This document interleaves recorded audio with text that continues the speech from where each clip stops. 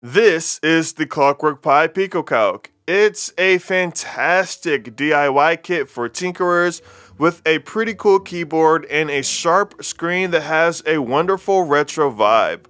Well, what's the problem? The default software is stuck in the past. Out of the box, it's almost like a love letter to the golden age of computing, letting you code in BASIC or use a simple Unix clone. But that feels like putting a speed limiter on a race car. I knew the hardware built around the super capable Raspberry Pi Pico could do so much more. All that potential was just locked away. That's why I started a project to build a custom open source firmware called PicoWare. With one single file, we take it from a simple calculator to a pocket-sized computer with full Wi-Fi, a real graphical user interface, and a library of apps you can code yourself in Python. Stick around and I'll show you exactly how I did it and how you can do it too. So let's quickly break down what this thing really is. Well, the PicoCalc is a modular open source hardware kit. It comes with a mainboard, a Raspberry Pi Pico H module, a 320 by 320 screen, a keyboard, speakers, and a case.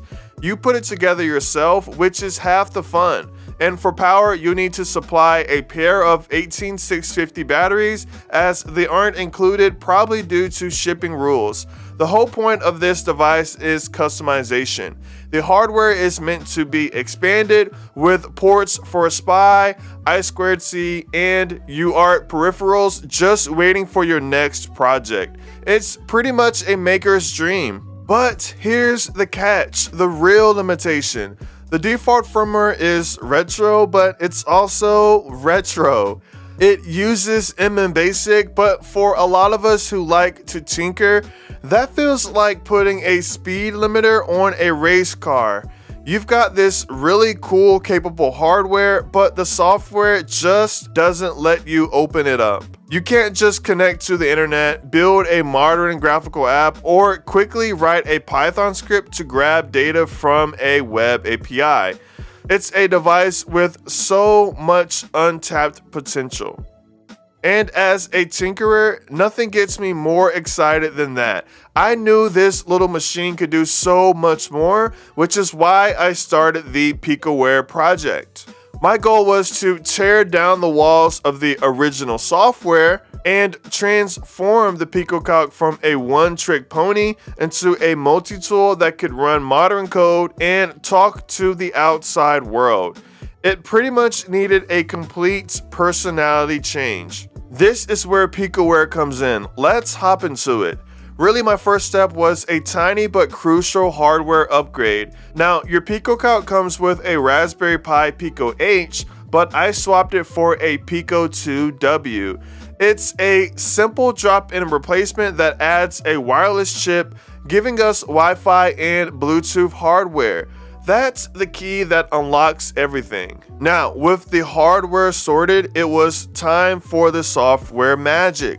Now, you might think that flashing firmware sounds complicated or risky, but actually the Pico makes it unbelievably simple. You just hold down the tiny boot select button on the Raspberry Pi Pico itself while plugging in a micro USB cable. When you do that, the Pico just shows up on your computer like a regular USB drive named RPI-RP2 if you have a Pico or Pico W, or RP2350 if you have a Pico 2 or Pico 2W. So now it's waiting for us to give it a new brain. This is where my project PicoWare comes in. The whole thing is just a single tiny UF2 file you grab from GitHub. You just drag and drop that one file onto the Pico drive, then it copies, automatically ejects, and reboots once it's finished. And that's it. The old prompt is gone and you're greeted with the new PicoWare screen. Your calculator just got a massive upgrade. Now, developing PicoWare was its own adventure. A huge chunk of time went into building libraries and the GUI, the status bar, the icons, the app launcher, and more, all from the ground up. Most importantly, I wanted PicoWare to be easy for other people to build on. That's why I designed it to support different ways to code, like the Arduino IDE for C++ folks, and of course MicroPython.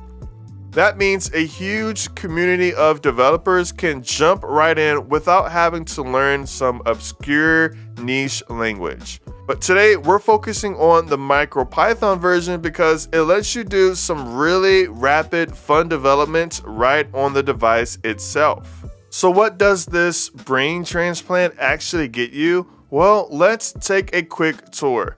The first thing you'll see is a clean, modern interface. Up top, you've got status icons for your device, Wi-Fi, and Bluetooth. Hitting enter opens the main app library. This is the new command center for your PicoCalc. But let's jump into the biggest new feature, which is connectivity. Thanks to the Pico W and PicoWare, your calculator is now online. If we pop into Wi-Fi, you can actually scan for Wi-Fi or connect to your router. And once you're online, things get really interesting. For example, I built apps that can pull the local weather from an API or get GPS data, social media, weather, and more. Just think about this for a second. Your handheld calculator is now a pocket-sized IoT device. But it's worth noting that while the Wi-Fi is solid, Bluetooth support on the Pico W is still maturing in the MicroPython world, so full functionality there is a bit of a work in progress.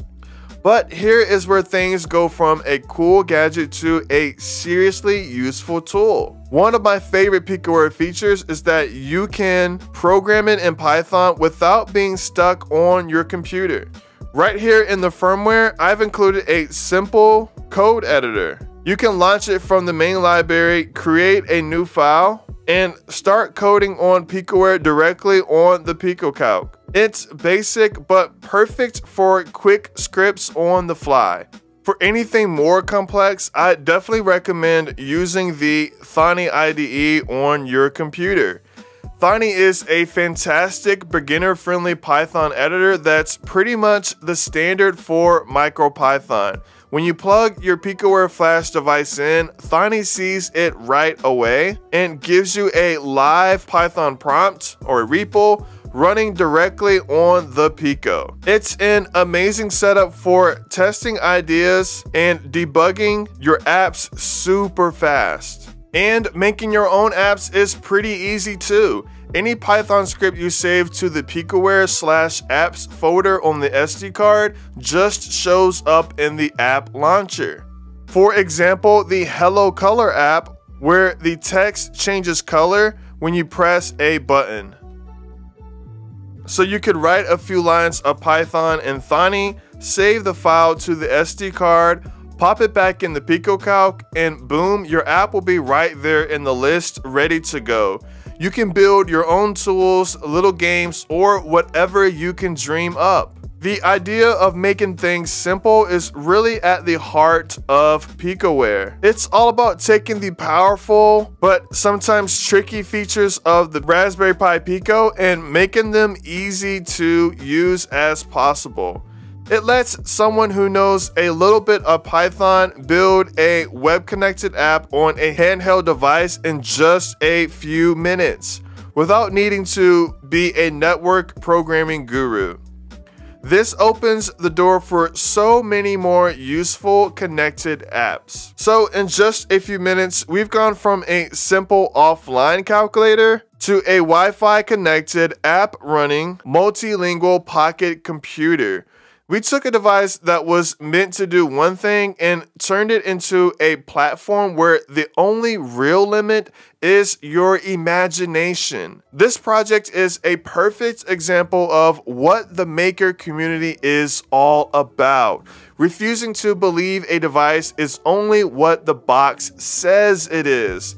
It's really all about seeing the hidden possibilities in the tech we own and being curious enough to set them free. And the best part, you aren't alone. I started PicoWare as a completely open source project, and all the code is up on GitHub right now.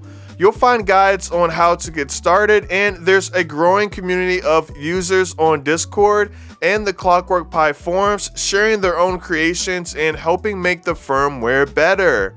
So PicoWare is a living project, always changing with new features and apps, all driven by people who just love to build and tinker. Now, if you have a PicoCalc or are just curious about what the Raspberry Pi Pico can do, I really hope you'll check out the GitHub repository or say hi on the Clockwork Pi forums. The link is in the description.